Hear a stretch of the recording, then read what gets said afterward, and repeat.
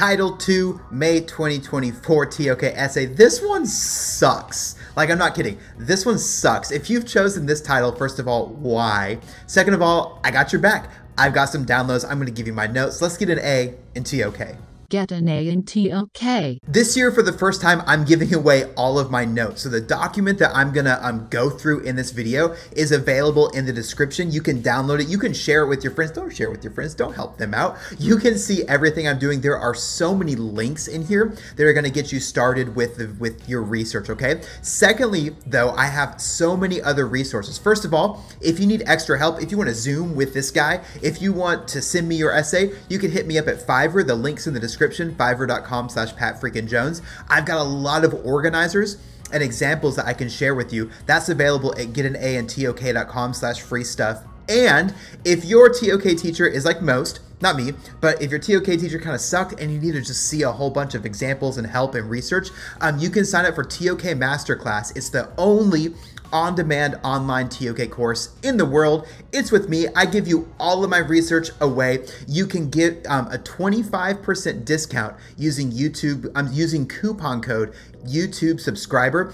I'll hook you up there, but get in touch with me. Let me know if you need any help. I would love to connect with you, do some Zoom tutoring, okay? But first of all, pause this video, download the document that I'm gonna take us through, and let's get started, okay? Like right now, like actually download it because I'm showing my screen. You can see my screen, like download it now. Okay, go. Okay, so first of all, I got the links here that you can look at, and let's take a look at title number 2.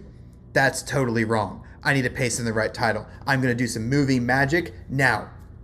Hey, how'd that happen? Okay, I fixed my title. You will have the correct one on there. Let's check it out. How can we reconcile the opposing demands for specialization and generalization in the production of knowledge? Okay, I actually wrote some stuff that wasn't the production of knowledge, so make sure you're focused on that. Discuss with reference to maths and one other area of knowledge. Okay, so first of all, this is among the hardest TOK titles I've ever seen.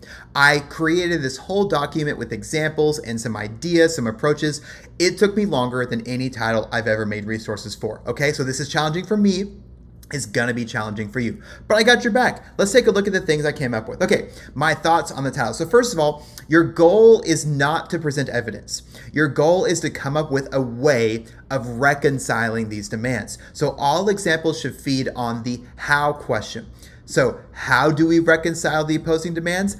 I will tell you how to reconcile that, okay? There's gonna be a lot of people that just write an essay on is specialization or generalization good or bad. That's not what we're talking about here. That's part of it, but that's not everything we're talking about, okay? So what we want to do with that is for each piece of evidence, address why it might be good to be special and be general. That's good. Bring up the benefits, then come up with a way of reconciling the demand. Reconciling, I'm called to do this and this. So what should we do?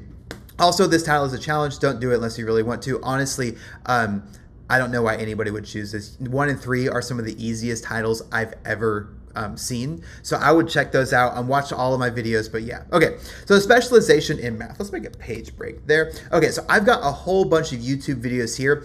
You can download this document in the description. If you haven't yet, I don't know why, but this is talking about the differences between pure and applied maths. These are 2 different specialties in maths. I'm not sure if they actually exist though, because I think that anything pure math, so math that doesn't have an application, we may not have the application now, okay? So in math, when we're thinking about mathematicians and professors, mathematicians are really, there is that demand to specialize, okay? So I would say that one of the demands now for applied maths is how we can use it in the technology industry. And that demand is because there's lots of money, okay? So check out those 2 specializations. If you want to get really weird and feel like you're doing drugs, take a look at Max Tegmark. Is reality a mathematical structure? He believes that everything we call like the real world is like a math equation. So his approach demonstrates the demand for specialization. If he's right, he can explain the most important question. He can explain and this is kind of general too, but he is able to give us a very special, he's specializing in one specific thing so that he can provide a very, very big answer. Now we're going to come back to that later, because what we could argue, if you wanted to, is that his answer coming from specialization is actually a very general answer, and that's what we're going to see when we get to theoretical physics. So another video that you can check out, and the link is just right here, is Let's Be Honest About Mathematics. So there's a lot of debate about how math works in economics. So there's a lot of economists in this video that talk about how math works in econ. So if you specialize in math in the field of economics, you have a lot of power. And what it means is you can use math to manipulate statistics. You can use math to be confusing. You can also use math to make it seem more scientific than it really is. So is that good or is that bad? And so if we're needing to be specialized in maths to accomplish these very specific tasks, like explain a specific thing about the economy, how do we reconcile that with needing to be general? Well, we got to talk about what general means first. So in maths, there is a direct application for specialization. I would totally focus on this, whether we're talking about what Max Tegmark believes about the universe, which is wild, or just what math can do in economics. So you can often do something additional when you specialize in math. Application creates the demand. Okay, so now we get to generalization, and Michio Kaku is probably the most famous theoretical physicist. It's because of a book that he wrote. We're going to get to that in a minute. But he has a video. This is a really short, I'll just show it here. Some people ask the question. 5 minutes. A really short 5-minute video talking about, is God a mathematician? And what we can think about is that this is specializing again in what math does. So in this video, Kaku shares about how one AOK doesn't exist independently of others. So he explores how physics and math intersect. As a theoretical physicist, he might say he's not a specialist because what he does applies everywhere. So when we think about generalization, we're thinking this knowledge can be used everywhere. It has general application. So in the production of knowledge, what I am doing has many different ways of applying. So understanding the process of generalization and mathematics through activity theory, this is a really different approach, and I really, really like this. So in this article, and this is a long article, you'll sound so smart if you use this.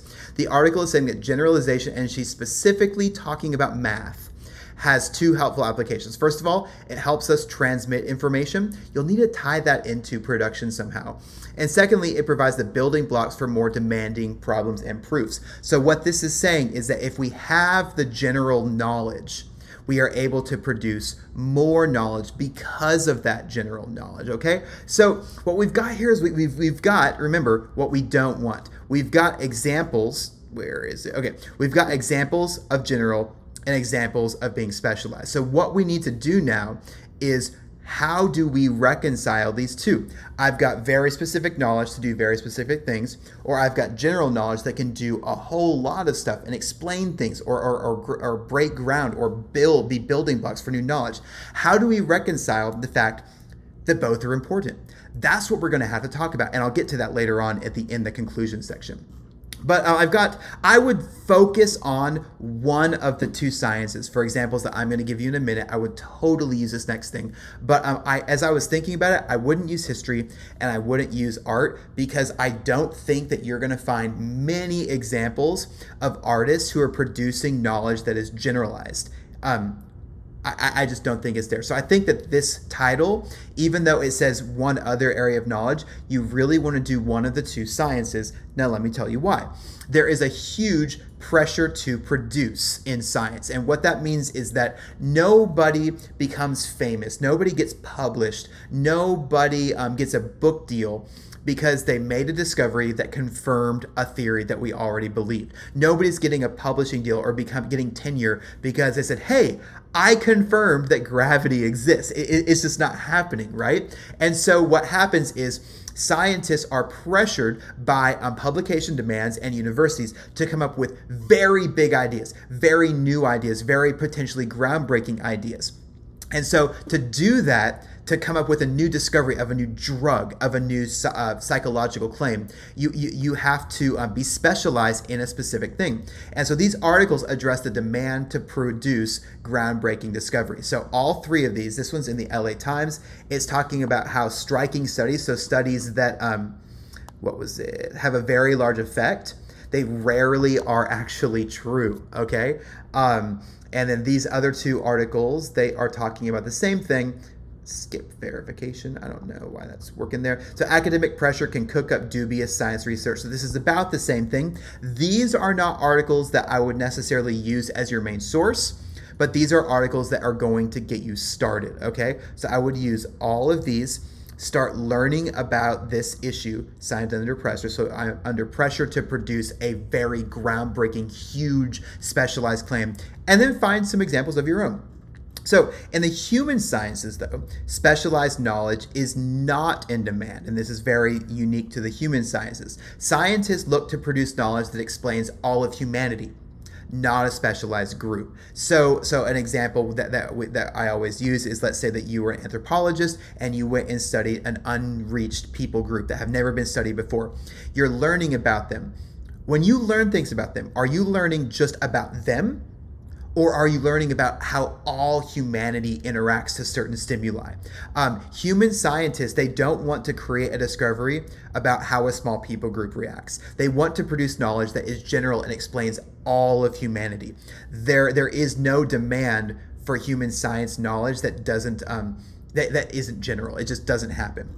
So going back to Michio Kaku, his book, The God Equation, I've got the Wikipedia article here, and then also an hour-long interview with him by this woman at Powell's Books in Portland, all right, in Pacific Northwest. If you want to explore Kaku more, you can learn about his claims in The God Equation. He isn't focused on explaining specialized knowledge, but rather explaining all of reality. In 11 dimensions, he believes that we exist in 11 dimensions in that string theory or something. I totally don't get it, but I don't have to. I'm not looking at what he's saying. I'm looking at the claims that he's making and these generalized claims that he's producing. Why isn't he creating specialized claims? One of the things that I would say is this. Would Kaku be as famous if he was claiming something more specialized? No, probably not. He also wouldn't be as famous if he didn't have cool hair. His hair is awesome. We are interested because he is making a large general claim about existence. So this goes back to the pressure to produce. If we're thinking about that, and it's just interesting, the wording here, the opposing demands. Who is making these demands? Kaku is famous because he's producing this knowledge that is so general, it explains all of creation, or at least it attempts to. So that's the demand there, is he got famous. Okay, where are we? The last one. Oh yeah, think about specialized knowledge. So I'll give an example here that you shouldn't use, and then you can use your own example. So to find something about specialized knowledge, you can research any discovery in the natural sciences. So think about discoveries that are so focused and specialized on one thing that they discovered that one issue. So it could branch out into other ideas, but think about people who are studying one thing to come up with one discovery. I'll use an easy example here. So if we're thinking about the discovery of DNA, do not use this example. Everybody uses this example because they don't think about it. You've got Barbara McClintock, I think that's how you spell her name. I'll fix that before I upload this document. And Watson and Crick, we see that there was a demand to explain genetics. They were looking to explain traits. They're specializing in one thing to produce specialized knowledge. McClintock was looking to explain corn. She was just trying to figure out why does corn look different? So if they were trying to explore something more general, they probably wouldn't have found anything. So with specializations in the sciences, you run the risk of not making the discoveries if you are too generalized in what you are trying to produce. So again, that's just the first step now. We see the demand. The demand is to make discoveries. So how do we reconcile that? Here are my thoughts. So now we have a few examples of specializing in things or using general knowledge in different contexts. We can understand that mathematical knowledge is in demand. All of these are necessary. So in maths, I would say that even though they are opposing demands, you have to have both. So we might say if you could only have one or the other, what should we do? How do we reconcile the need for both? One option, I'll give you two, is to say that we shouldn't reconcile it. I would just say you don't. I don't think that we say that one is better. I think that we could say one is better than the other, and this is a valid approach. So you say we shouldn't reconcile it, we go this way. We shouldn't reconcile it because specialized knowledge is way more important. This is kind of going a weird way, so you justify your opinion by saying it is more important because this, and then you evaluate. You say reconciliation doesn't need to happen. You might not want to do that. Kind of risky. So another option might be to explore how there might not be that big of a difference. Again, these aren't the only two right answers, but you could talk about this. So maybe specialization can lead to generalization. I really think that's true. Or can generalization lead to specialization? Can we say we don't have to reconcile it because they work really well together? Maybe one is the natural result of the other. Looking at how pure maths and geometry can be applied in other fields may show that specialization, so focusing on geometry, could just be a myth because it can then be applied to many other things. So those are my ideas. If you're still confused, send me your draft, fiverr.com/PatFreakinJones. Check out getanA&TOK.com/free stuff. That's free organizers and help there that I would love to give you for free. Use my organizers. It will really help you out. And take this document, download it, share it with all of your friends. And I hope that TOK sucks a little bit less than it did at the beginning of this video. Cheers. I'll see you next time.